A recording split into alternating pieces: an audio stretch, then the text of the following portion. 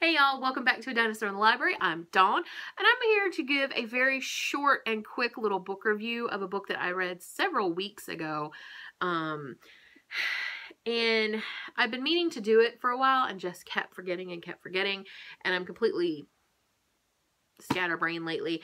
So, because I just did a book haul also. That video will be going up either next week or soon, because I've just been letting those stack up, and I have a pretty good number of books. But so the book I want to talk about today is The Short and Tragic Life of Robert Peace, a brilliant young man who left Newark for the Ivy League, by Jeff Hobbs. This is the cover. And I have been seeing this book for quite some time. It was published, it's not a new book by any means. It is from, and the pages don't want to turn today. This was, the paperback came out in 2015, but the original book came out in 2014, so it's a couple of years old at this point. But the basic story is this young man on the front cover here, Robert Peace. He grew up in the really rough, really poverty-stricken area outside of Newark, known as, in a neighborhood known as Illtown. And I got this book because what I thought this was going to be about was the difficulties that people from lower income families have when they go to the Ivy League, when they go to college in general. And to some extent that was there. And I really did enjoy that bit of it. But for the most part, this was a story of his life. And I found that really interesting. Let me say that up front. I gave it either 1 or 2 stars on Goodreads, and I'll get to why in just a second. It is not actually that the book is poorly written. The author writes very well, but the author was Robert's roommate at Yale, and so he comes from a very different background than Robert. Well, he goes by, they call him Rob. So Rob, again, comes from a very low-income family. His father was imprisoned early on in his life for a murder that Rob never believed he committed, and his father maintained that he did not. And so it was just him and his mother did a pretty darn good job of raising him, from what I can tell. She busted her ass to put him through school. She got him into, a private Catholic school that was supposed to be an excellent school, and it was for Robert. It was, it got him into things like water polo. It was a school, I'm gonna put this book down. It was a school that was originally quite an affluent school in the area, but as the neighborhood slowly deteriorated, so did the school. So it became less of an affluent Catholic institution and more of just a private school in that area that people could send their kids to. So Robert got into the school, and it was an excellent school. And I know it's nonfiction, but I don't want to spoil it for anybody. So if you don't want to hear any kind of spoilers about his life or about the book, you can stop listening now, because I think I'm probably going to spoil it a little bit. But if you don't mind that with nonfiction books, please hang around. So he gets into this Catholic school. There's a lot of things prior to this, obviously, but he gets into the Catholic school. He starts doing really well, but he also gets involved in drug dealing. And it's mainly to make, it's to make money. He doesn't do it because he's a pothead or anything like that.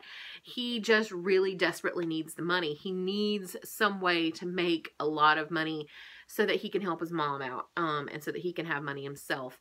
And,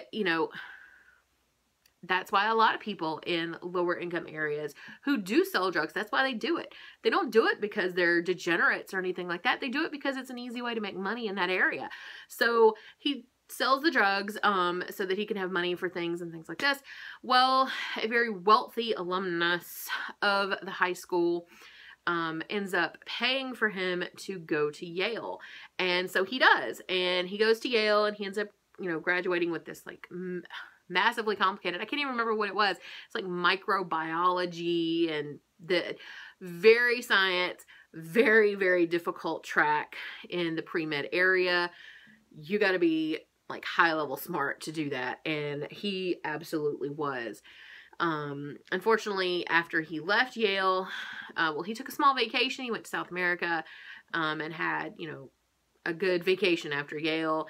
But the entire time he was at Yale, he did continue to sell drugs to make money, because while his school was paid for, he really didn't have access to a lot of money otherwise. So he wanted to make money. So he started selling weed to his classmates. And, you know, he saved up a pretty good bit of money along with his job and his paychecks. And, you know, he decided to take a vacation. So he went to South America, left the money with people that he thought he could trust. And when he came back, his money was no longer there. So he was starting from zero coming back, instead of starting from a pretty cushioned area and from an area where he could help his mom out. Which is part of the entire intent of him doing that, is he really wanted to give his mom some money and help her out. And so he started getting more heavily into dealing and doing it a lot more than he used to, because he had to recoup his losses. And tragically, he ended up being murdered. And he was really young when he got killed, and he was only, I think, a year younger than either a year younger or a year older than I am.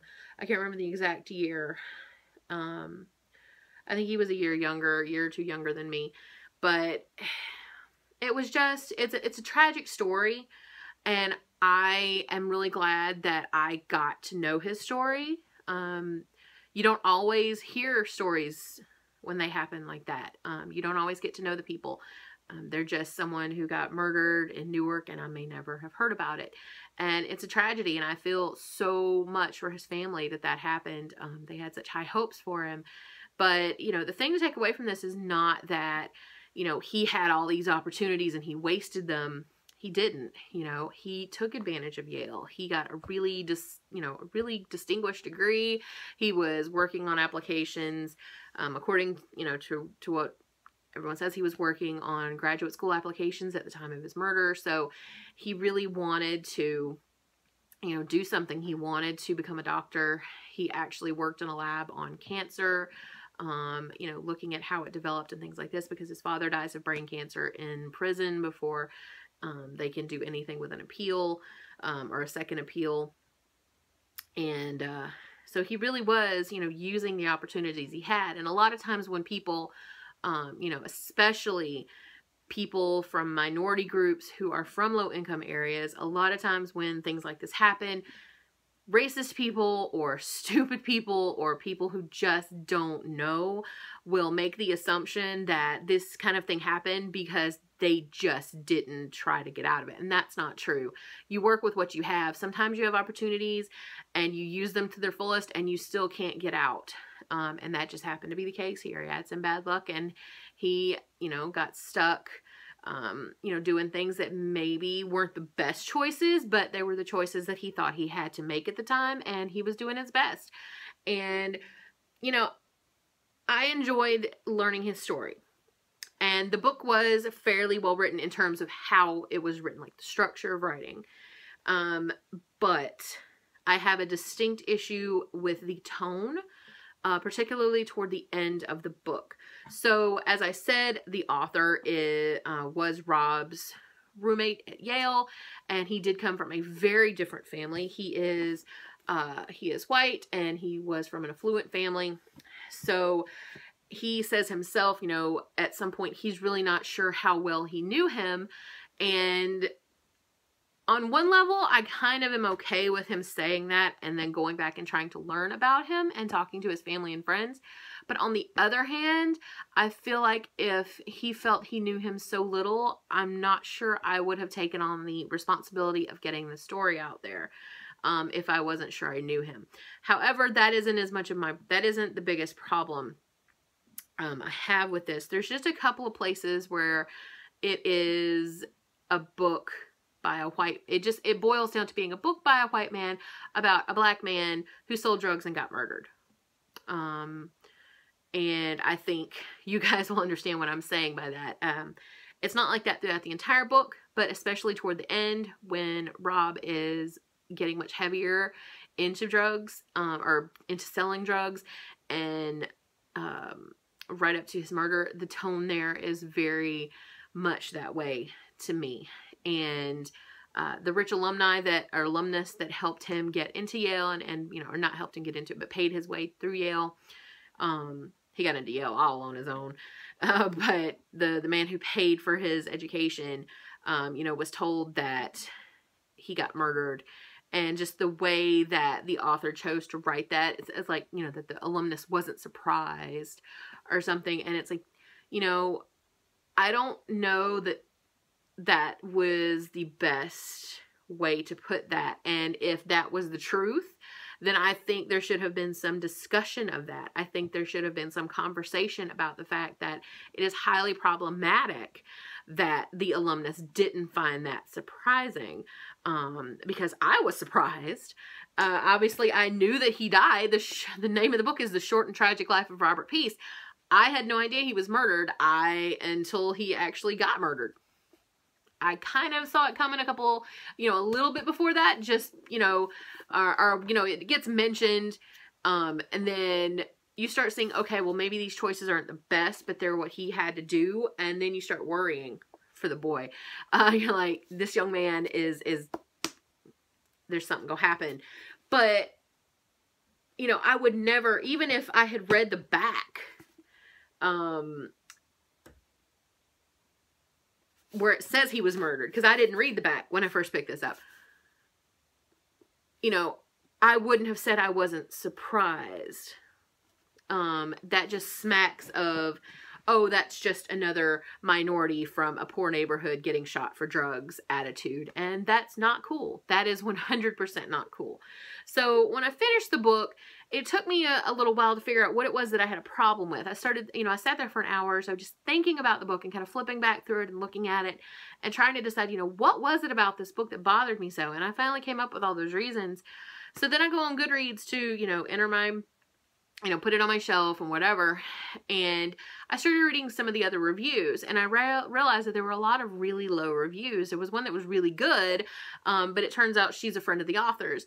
And then I started reading some of the low reviews, and it turns out a few of them are from people who actually knew Rob and were saying that some of the information in the book is not accurate, saying that parts of it are exaggerated, parts of it are, you know, there are gaps. So I have a real issue with the book. You know, obviously I didn't know any of that prior to reading it, and I'm kind of glad I didn't. It would have colored what I thought about it, from the get-go. But so I developed this opinion specific, you know, just because I read it. If you've read this book, I would really like to hear what you have to say about it. I would love to know if you enjoyed the book or whether you found it problematic as well. But yeah, if you know, have read the book and you haven't read the reviews on Goodreads, I would suggest going over there and checking them out. It's a really interesting read, whether or not you liked the book or not. And I'm not trying to change your mind about whether you liked it or not. I'm just saying it's a really interesting look at, you know, what people who knew him say, as opposed to what is in this book. So yeah, that's all I had. Look out for that book haul video, which is really long. I think it ended up being like 24 minutes. So I apologize for that. Y'all might want to get a snack before you sit down and watch that one. But other than that, that is all I've got to say today. Again, if you've read that one, let me know in the comments down below if you liked it. And I will see you guys in the next video. Bye.